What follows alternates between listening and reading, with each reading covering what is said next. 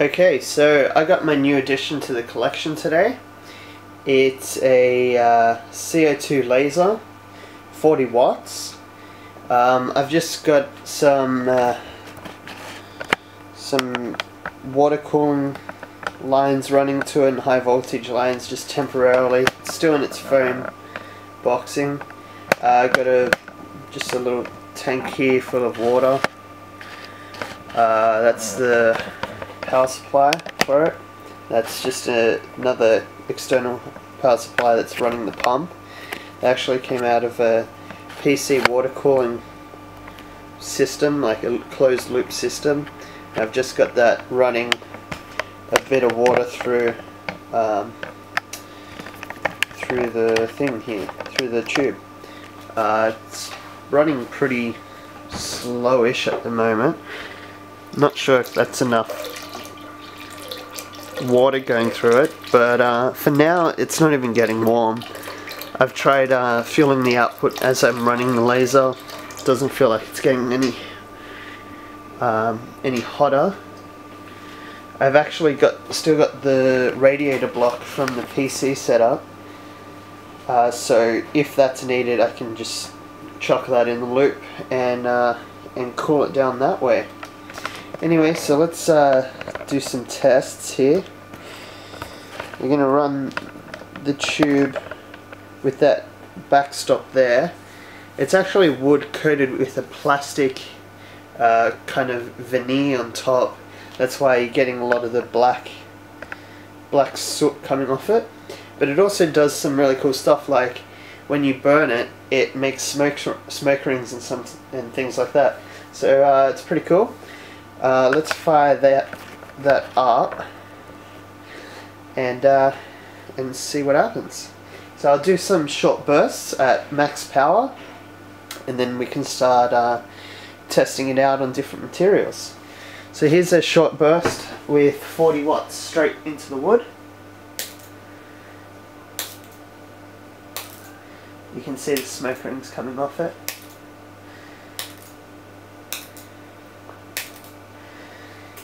And now if we want to do a longer shot, we'll see if we can get some flames happening. Let's do that now. Oh yeah. Now remember, this is happening without any output lens.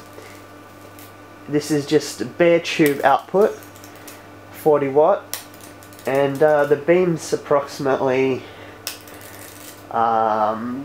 probably around 3 millimeters in diameter. Nice perfect round dot.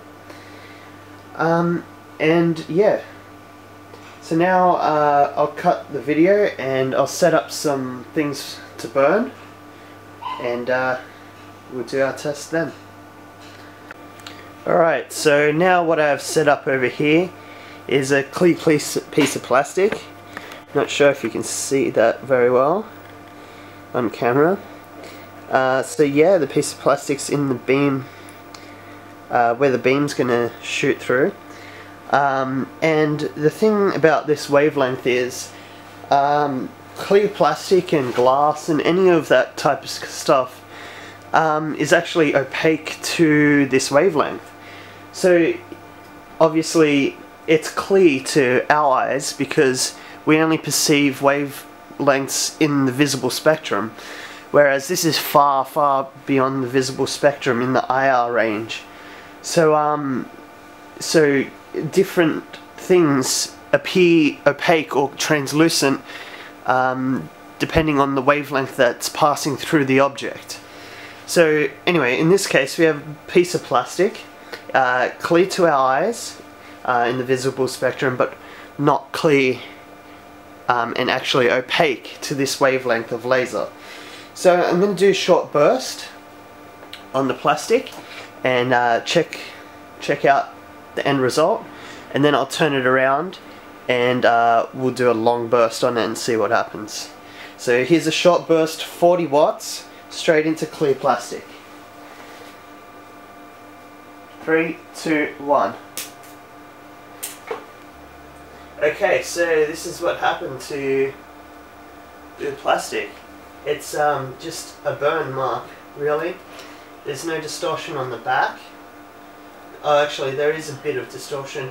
It's melted a tiny bit inwards, but because this is such a quick short burst, it didn't penetrate through and it just engraved the top. So that's just a mark left by obviously the material burning. So now I'll do a long burst and see what we can get if we leave it on the plastic for a bit longer. Alright, so we're going to do the long burst now, and in 3, 2, 1, there we go.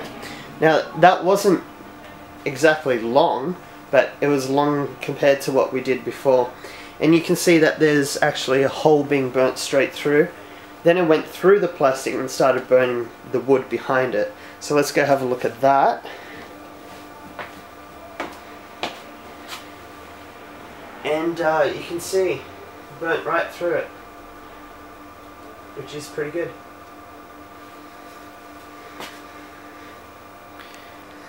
Alright, so the next material or object that we have is a DVD. And what this is actually a piece of plastic with a piece of metal in between another piece of plastic. So it's basically a sandwiched piece of aluminium foil like material between two plastic sheets. And since the plastic is opaque, we should be getting a burn on the plastic and not too much distortion in the metal for our quick burst. For our long burst, we should be getting penetration into the plastic and then into the metal, and we'll see if that works. So I'm just going to zoom in here, and we'll do our short burst. So let's try that out now. And in 3, 2, 1, and a nice smoke ring came off that. Not sure if that was picked up on the camera. And yeah, so just as I said, a nice hole was blown into the plastic. Not a hole, a nice burn mark was burnt into the plastic, and not too much distortion on that. And the other side is perfectly fine, as you can see there. Now I'm going to rotate this, and we'll do another short burst. We'll do a long burst now, and we'll see what happens to that. Alright, so long burst in 3, 2, 1. A lot of smoke came off of that. So let's have a look what that looks like. Oh, that smells real bad.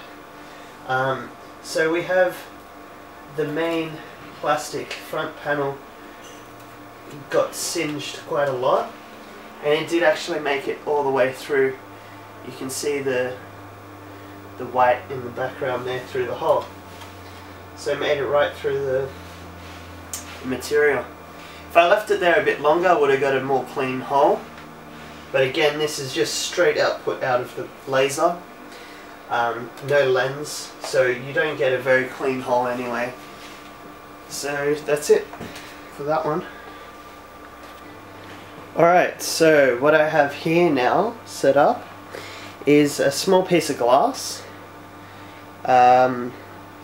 And what's going to happen is, glass is very similar to plastic, where it is quite opaque to this wavelength, which means it absorbs the light quite well. And so what's going to happen is the laser is going to shoot onto the front side of the glass, heat up only the front surface of the glass, and the back surface of the glass is going to be at room temperature. So you can imagine the differential in temperature between the front side of the glass and the back side of the glass. Now, when you have a differential in temperature in a structure like glass, you get a lot of stress, and because it's such high temperature coming from this laser, such high temperature, you're going to get cracks and maybe even an explosion. So this glass is going to get very, very hot and then most likely crack, but we might get an explosion, which is pretty cool. So let's try that out now. Also, another thing to note, you shouldn't be able to see on the camera, I haven't actually checked this, but you shouldn't be able to see any reflection coming off the surface of the glass being bounced back into the camera. You shouldn't be able to see that, so it'll just spontaneously explode. But in reality, there is a beam coming from the laser to the glass being absorbed somewhat, and some of it is being reflected. So that's why you won't see the laser being turned on, but you'll see the end result once the glass has cracked or exploded. So let's try that out now. And in 3, 2, 1, and there you go. The glasses just broke. Didn't get a very violent reaction, but it did break and fell to pieces, which is pretty cool. And just in case if you were wondering, yes, it can pop a balloon.